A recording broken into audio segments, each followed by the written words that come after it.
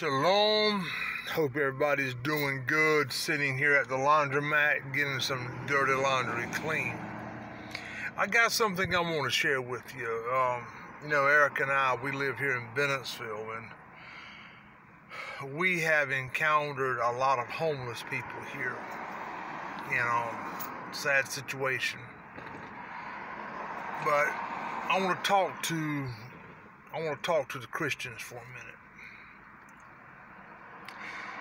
You are robbing God of his offering, of his tithe, when you take that 10% of your income and you place it in an offering plate to support that man behind the pulpit that's not teaching you the truth, because you're too damn lazy to study the word for yourself.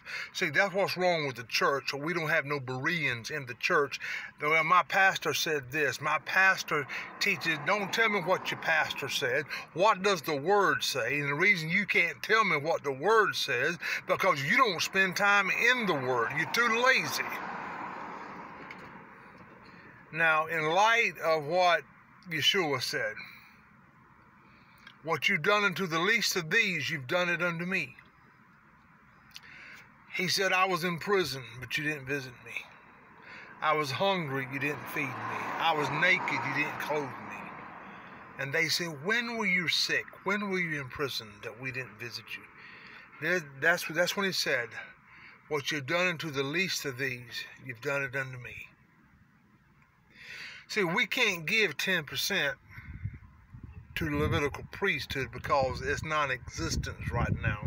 But when we go back into the millennial reign, it's going to be reestablished. But right now, that 10% that you work for, why can't you feed the hungry? Why can't you clothe the naked? Why can't you help the homeless? Tell your preacher to get off his lazy ass and get a job like everybody else, because he's not teaching you the truth. You're paying somebody to lie to you because you're too damn lazy to study the word for yourself.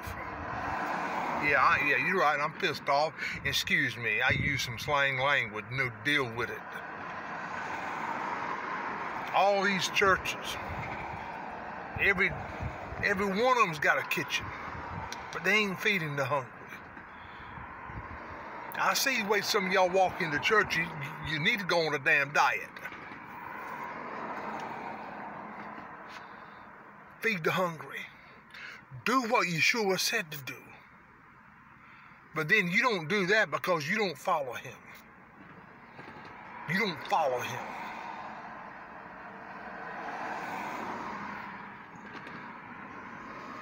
Shalom.